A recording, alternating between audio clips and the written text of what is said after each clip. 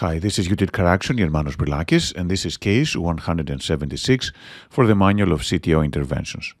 This is a case illustrating the importance of doing everything in moderation.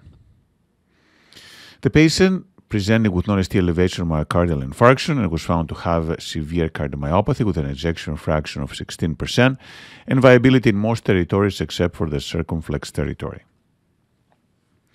Diagnostic angiography demonstrated essentially three CTOs.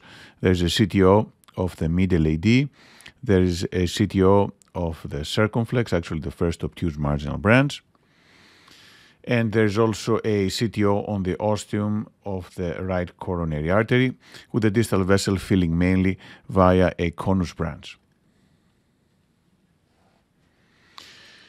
After a lot of discussion and after the patient was turned down for coronary bypass graft surgery, he was referred for complex percutaneous coronary intervention. We decided to use hemodynamic support given extensive coronary artery disease and very low ejection fraction. This is the dual injection showing the CTO of the LAD, CTO of the circumflex, and CTO of the right coronary artery. We decided to start with the LAD because it appeared quite favorable. It did have a cap next to a diagonal, but the occlusion length was short and there was good distal landing zone.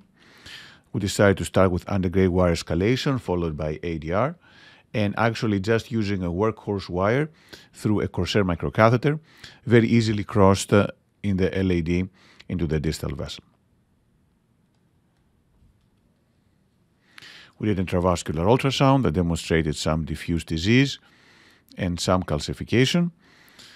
We predilated and then we placed drug-eluting stents, and this provided a nice result, standing essentially all the way proximal to the takeoff of the diagonal branch. We performed intravascular ultrasound showing good stent expansion, good stent strat apposition.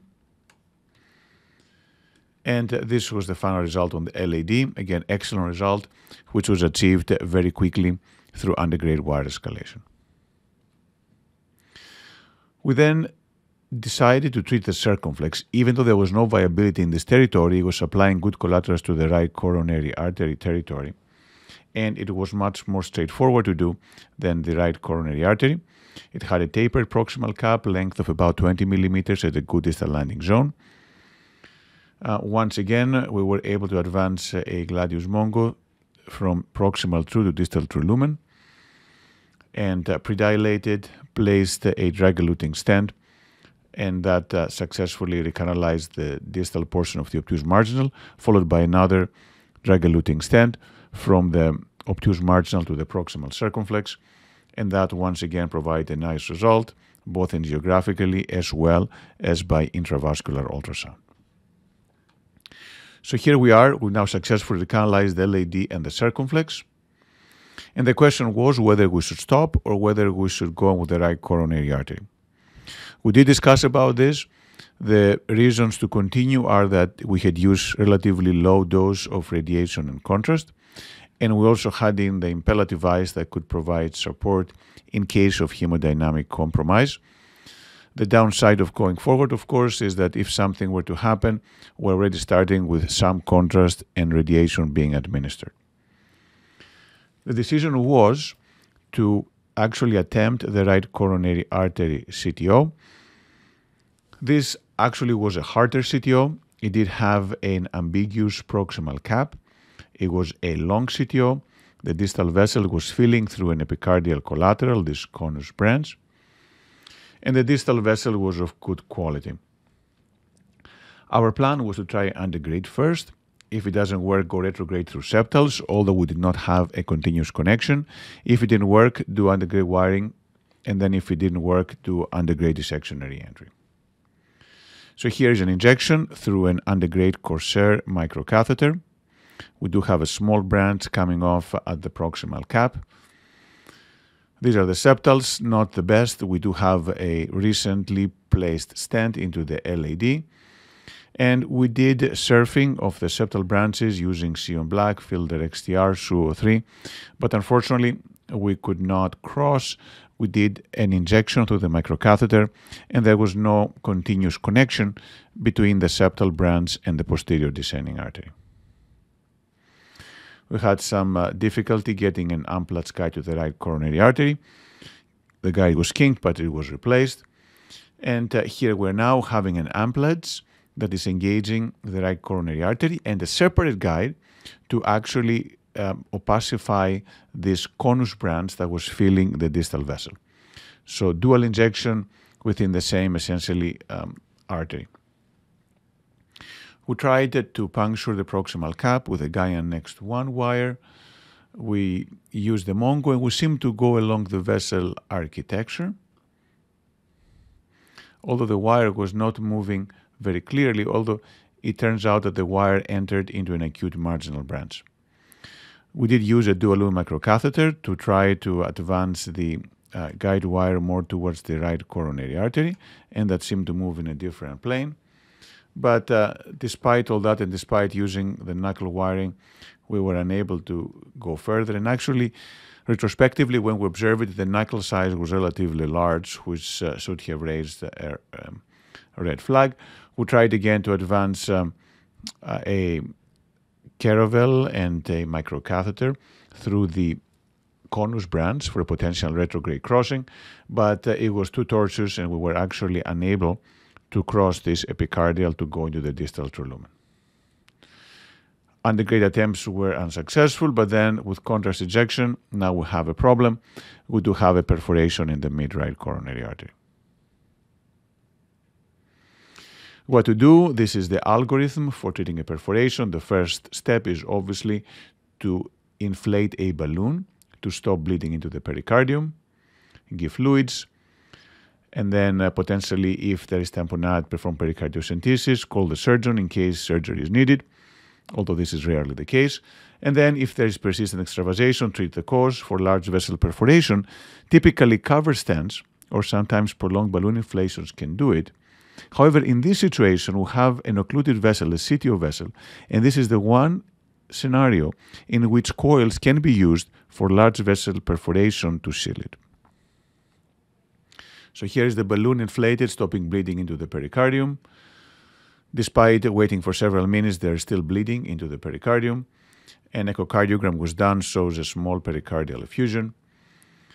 So clearly we have not succeeded in sealing it, and we have to do something more. And the next step is to deploy coils. We had a caravel microcatheter that was delivered to the mid-right coronary artery. This is the block and deliver technique. Balloon is inflated, deflated shortly to advance the microcatheter, and then it's reinflated to prevent bleeding into the pericardium. We delivered two 2.5 by 4 Axium coils into the mid-right coronary artery. Again, these are smaller coils. Typically, those coils are used for multivessel perforation. This is the first coil, and this is deployment of the second coil, just proximal to the site of the perforation. But unfortunately, the perforation was not sealed.